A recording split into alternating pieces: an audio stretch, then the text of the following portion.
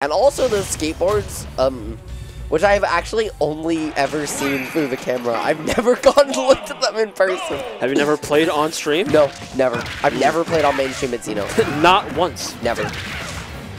I've asked once, it got cut for time. Unfortunate. That's And moved really to quad. funny. Yeah, I've never played on mainstream here. To be fair, I don't like really enter. That's what I leave it to these guys to do, is Burst and Haze, you know, swinging in it here, and Haze really just opening up at 1,000,000 miles a minute. We're used to Roy being the high octane character in this matchup. Haze says, no, I got something else to show you. Now, yes, Roy has been memed to be fighting ghosts since 1.0 of this game, but Diddy Kong is a masher character. But right now, his thumbs are opposable, and they are glued to that A button rapidly. I mean, Haze has been the one racking up the damage as of late, but Burst did come out of the gate swinging, so Haze still at the percent deficit. That double-edged dance not going to find its mark, and the wall jump, Haze played the movement mix-up perfectly, but Burst was dialed in and said, hey man, I've seen this one before. Said, I'm ready. Swing. Got about a 1-2, and now the toss putting you off stage, trying to find its way to the outfield. Haze trying to knock it out of the park, but not able to do so just yet. The barrel's in the... Good on Haze for adjusting his trajectory so he wouldn't accidentally save his opponent. That was calculated. This way. We've seen a weird amount of SDs in top 4. Yeah. What are we doing to these players? I mean, John hasn't yet.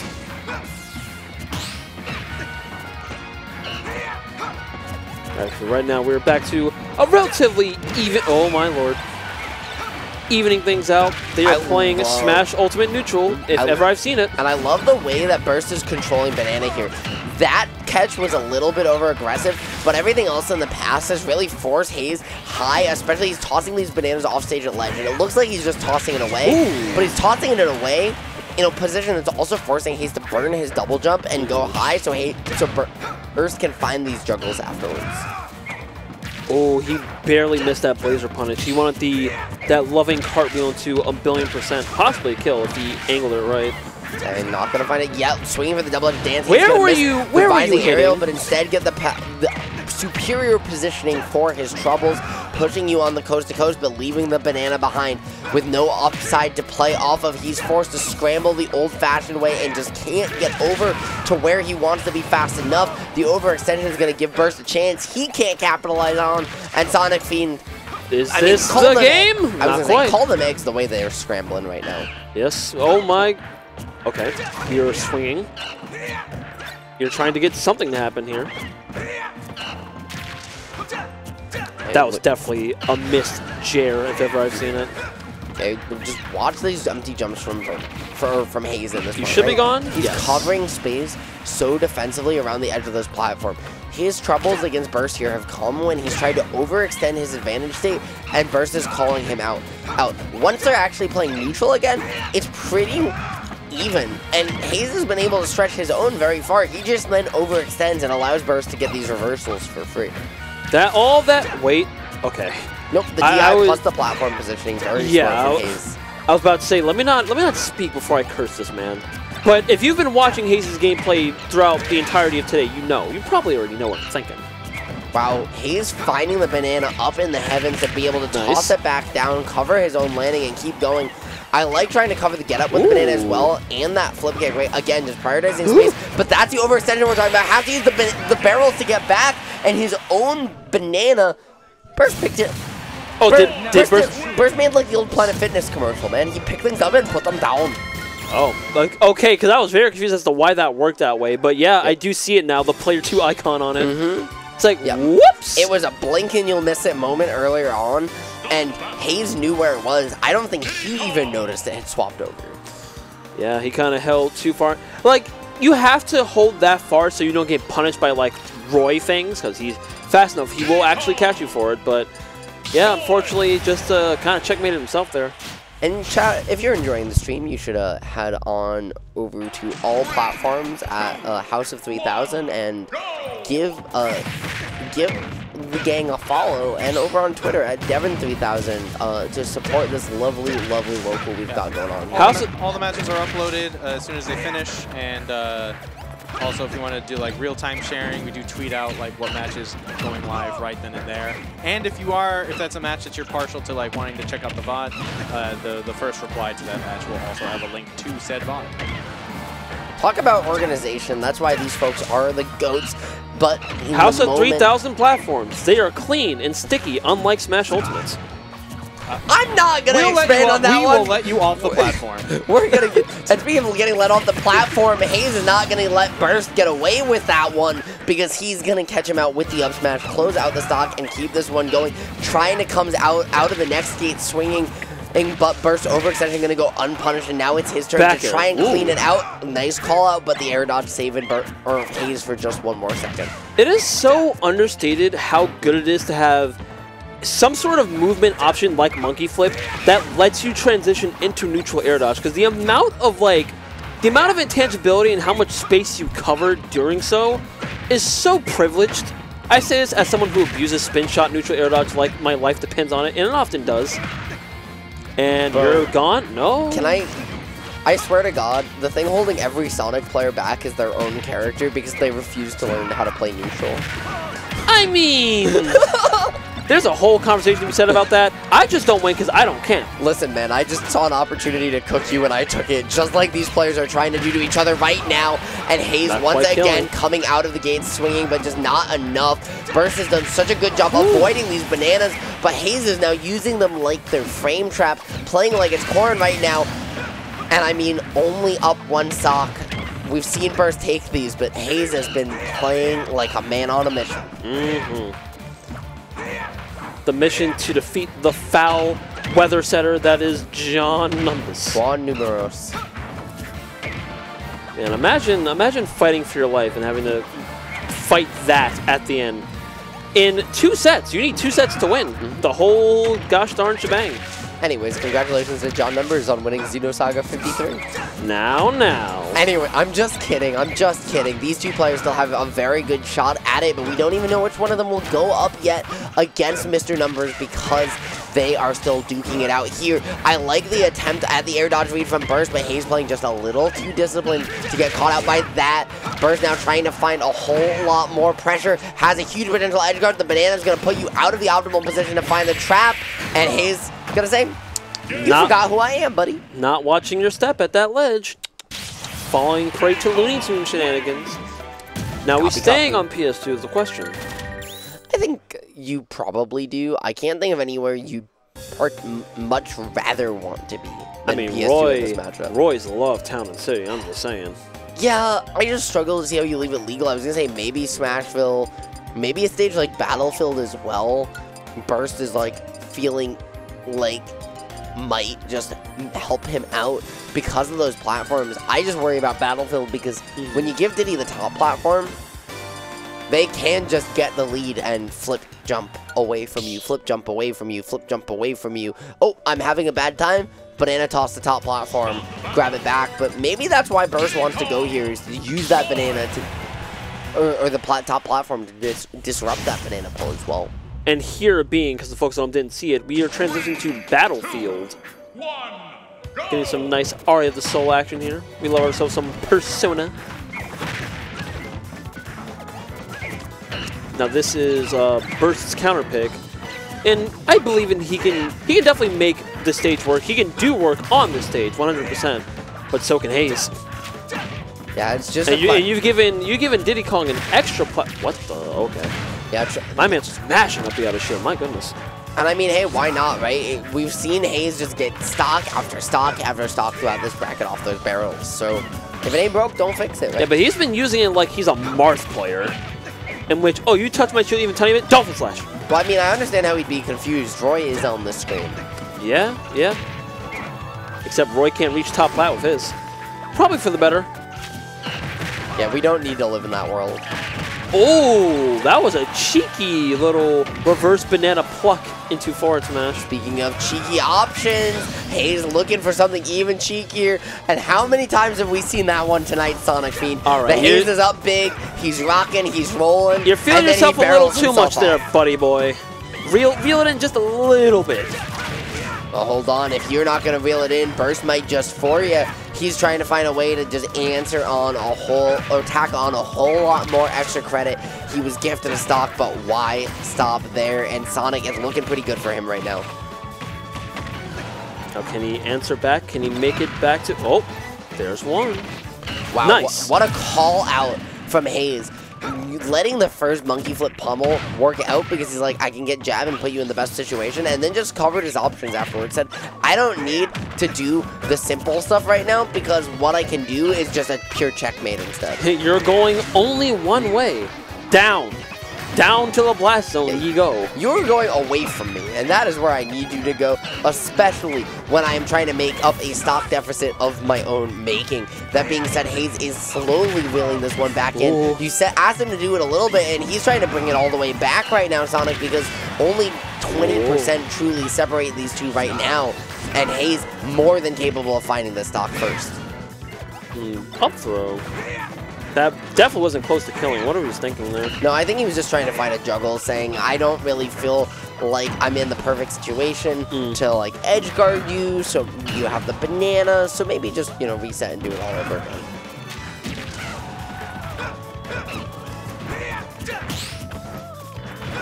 Now, whoever gets next blood here will have a massive swing in tempo, which, you know, is obviously what comes with playing this game.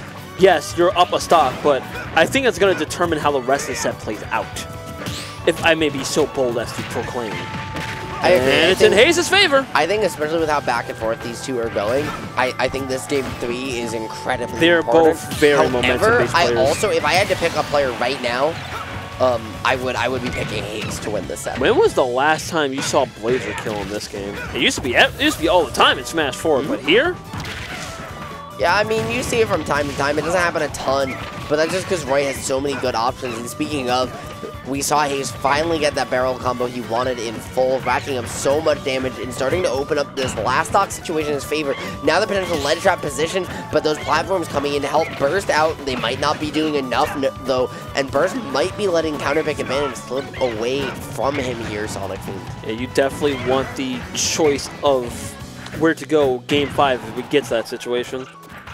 Yeah, especially with how close these two have been, right? Going back and forth, but it feels like when he doesn't overextend, it's been consistently in Haze's advantage, right? Haze is beating Burst, and he's also beating himself when he's losing to Burst. Yeah. And so he just needs to find a way to stay patient, stay disciplined, and force Burst to play his game, and I think at that point he's locked the set down. The angle on that Blazer to come back was so immaculately spaced, because if he did it wrong, he was eating an angel drop, and that was probably the game. Yeah, the barrels that like pass that. ledge too, my friend, absolutely cleaning it up. Fantastic stuff from Haze to go 2-1 and 1 game away from the potential rematch. Be honest, did you react to those barrels at that position? Probably not. Homie, what do you even do to react against those barrels at that position? You don't. And it blows up everyone equally. Like so. See, You get up. You normal get up. You normal get up, yes, but you're collecting your bearings. You're seeing Diddy throw out a million backers. Like, okay, I'm going to hold for 1 second, and then suddenly, uh-oh, boom. See, this is where Burst really needs to bring back the old oops did I win tag, because it might have helped him out here.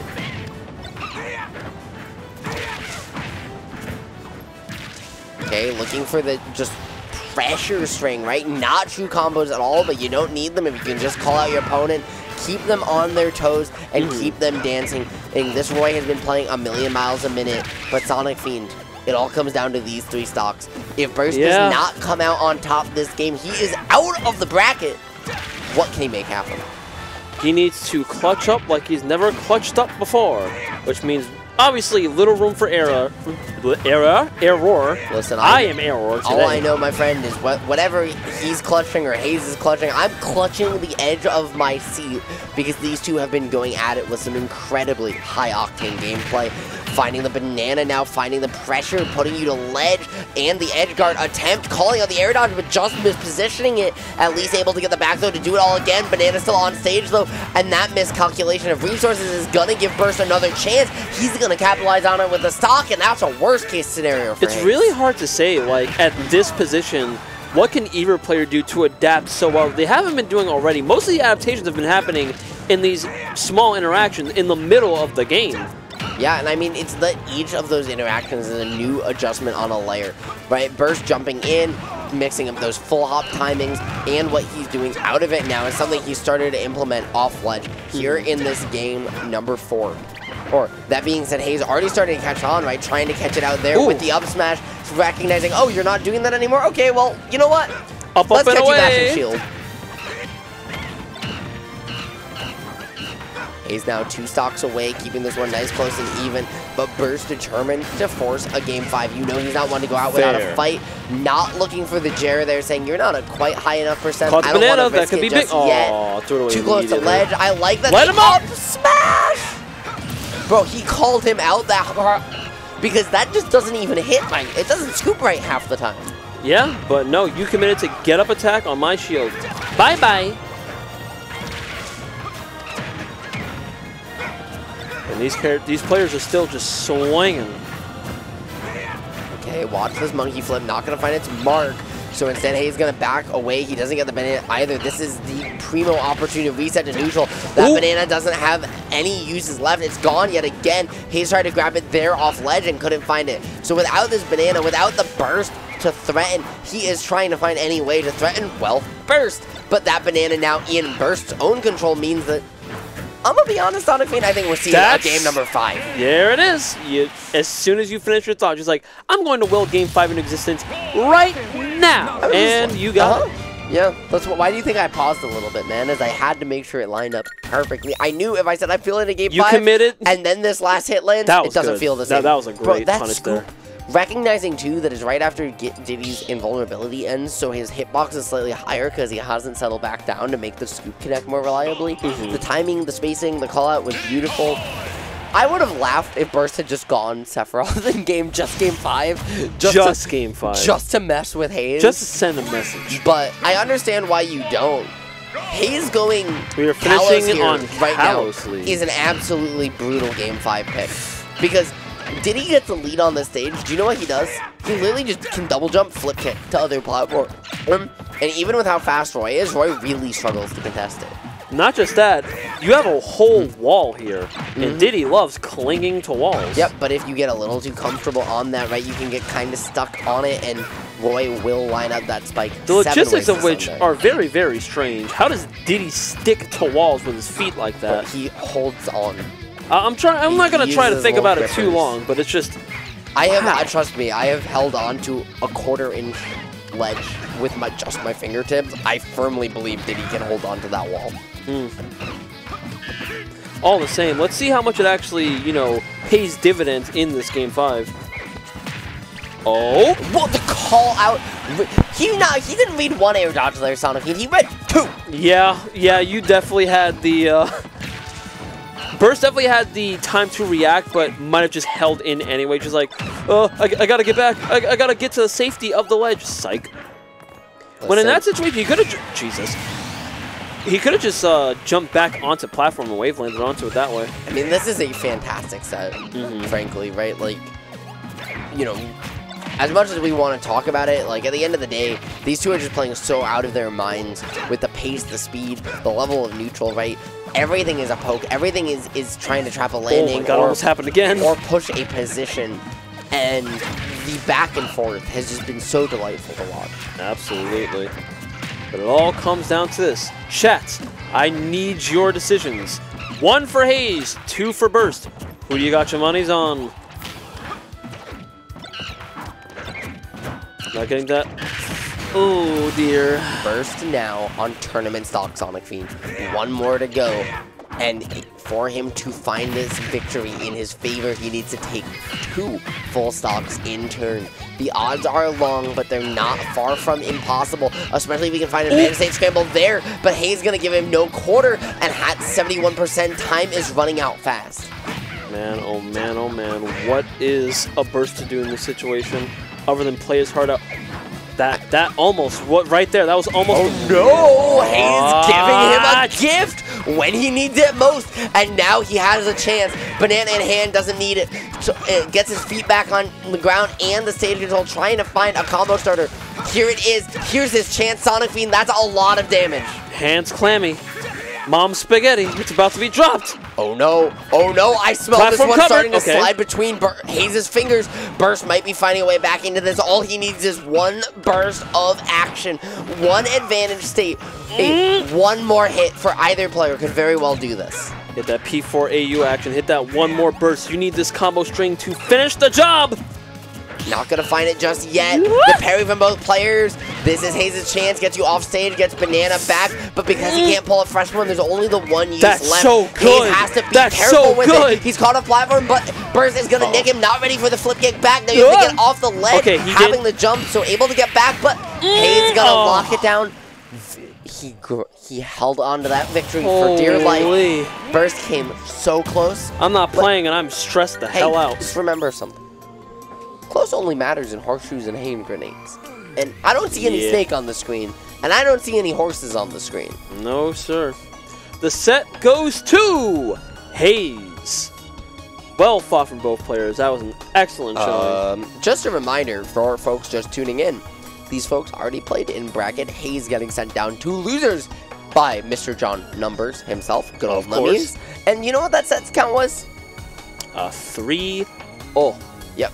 And Haze had some potential opportunities, right? Had some pretty good chances. In fact, was even up a game until he yeeted himself off the stage with barrels at 0%. Until he wasn't. That almost happened. What happened there? He just buffered an air dodge. Okay, what? Yeah, let's see what's sent him in that situation. So he just pulls Banana, misses ledge, and then buffers a directional air dodge.